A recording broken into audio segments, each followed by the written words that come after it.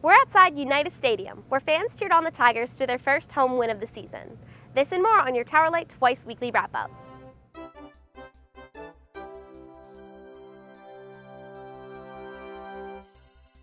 The first ever Grand Prix raced through Baltimore this weekend, with Towson Jr. Sarah Wolf carrying the flag for Simona de Silvestre, one of the only female racers at the Grand Prix.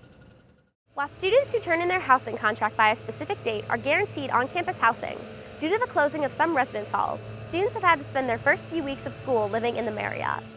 Bourbon Street in Baltimore held its last ever college night Thursday. The hotspot for TU students now only accommodates those 21 and over. The Tigers trounced Morgan State 42-3 at their first home game of the season Saturday. Quarterback Grant Anders led the way with 3 touchdowns. Enjoy your Labor Day weekend, Towson! For the Towerlight, I'm Editor-in-Chief Lauren Slavin.